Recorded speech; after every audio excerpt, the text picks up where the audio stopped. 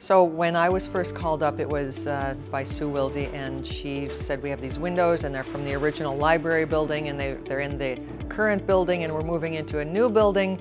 And I looked at the photos she sent and I thought to myself, they're sideways.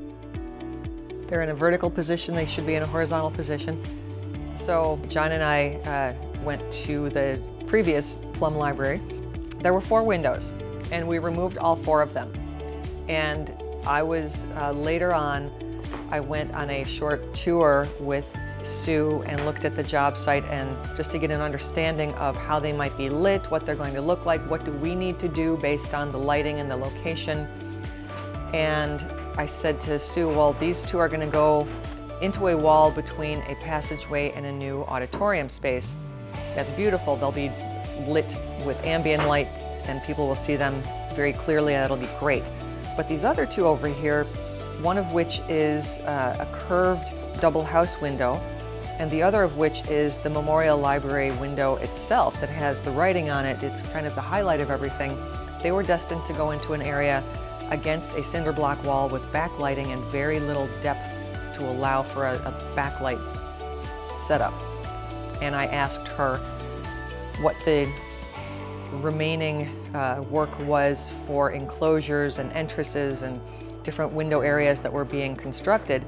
And she said that the east entrance was to have 3 openings and much larger than the existing windows. And I said, well, we can do that, we can fix that. So the solution that I came up with was to have the memorial window itself go in the center and have the original vintage curved double house window flank it on one side, and on the other side we could create a replica of that curved double house, so you have a balanced composition.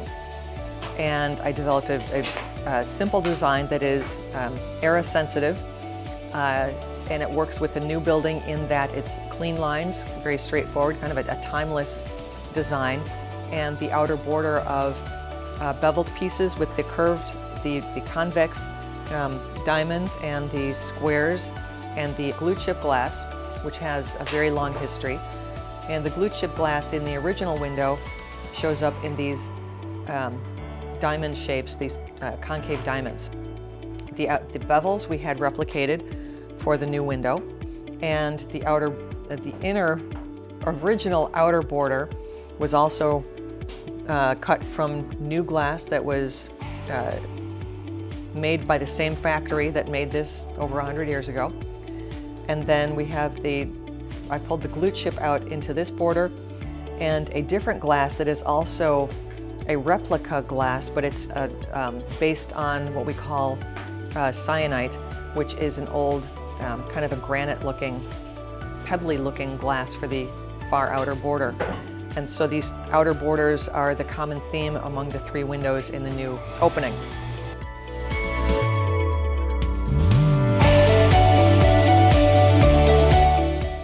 Our directive is to conserve, restore, and in some situations, build new windows, design and build new windows.